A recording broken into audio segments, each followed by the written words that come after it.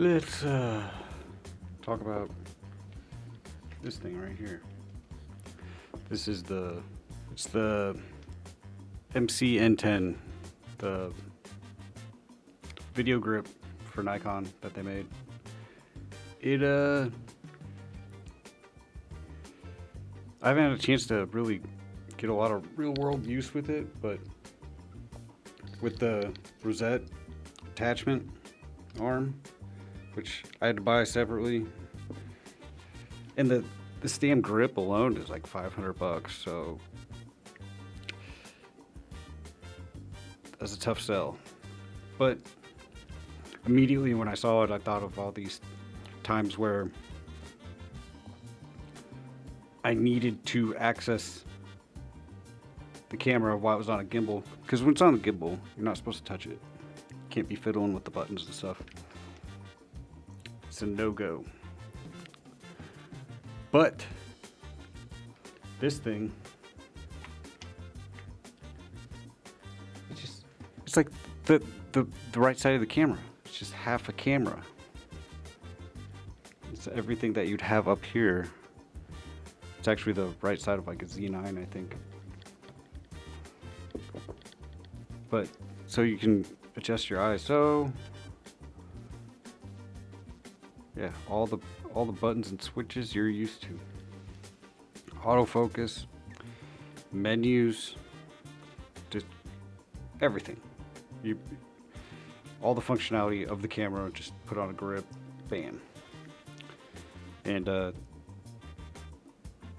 use case, awesome. Because with the gimbal, as good as they do, like you got the wheel on this far end, and you can only have it set to one thing at a time, so it's either like ISO or aperture, shutter, and it's a pain in the ass if you're in a situation where the exposure is changing. You can't do that quickly. You have to be like, commit to one of them usually, and it's a pain in the ass. It really is.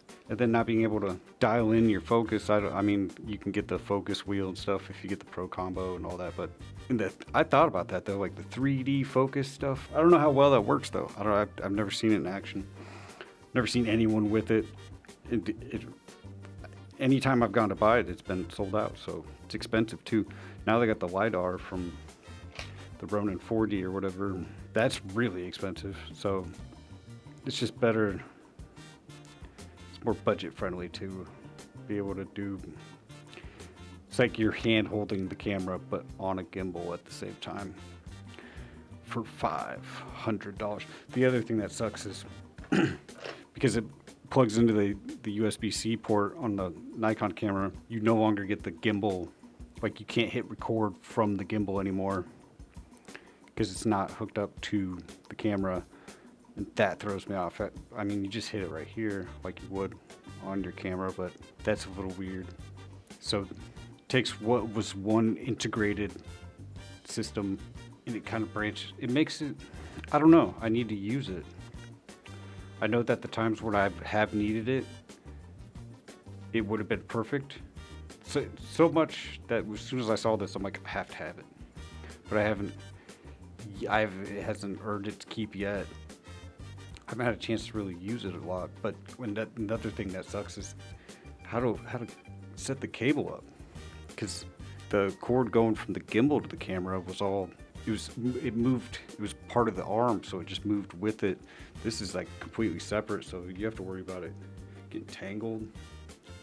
And this is the best I've come up with, like fasten it close, and then you have this middle section for the movement. But I don't know, I'll have to use it. I'll have to see how that works. But I do love the concept of it. Like this feels good, and man, I can't wait to use it. Need something to film. It's nicely made, but still $500. It's just, I feel a bit of buyer's remorse because it wasn't necessary. It's just massive convenience. Will make the job much easier, but necessary, no. $500. Oh!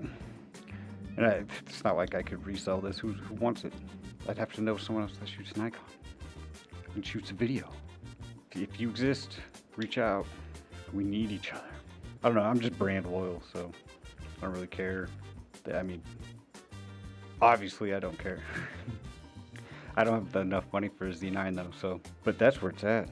That camera, it's almost too big though. I got to hold one, and I'm like, I don't know if this will go in my gimbal, if my RSC2 can lug that thing around. It's just so, it's gigantic. It seems unnecessary. You have to have a Z6 II, Z7 II, or Z9 to use it. It does not work on a Z6. It does not work on the camera, this camera, but it works on this one. Oh, they did come out with the 85 1.2. I just thought of that. I need to check that out too. I wonder how much that is. Probably an arm and a leg, but you don't need both arms and both legs to use that lens. Assuming it's not overly heavy, you might want both arms. I don't know. Because it's got an 82mm thread for the filter. That's this big. That's like dinner plate. My 14mm. It's huge. It's so big. That's all I got.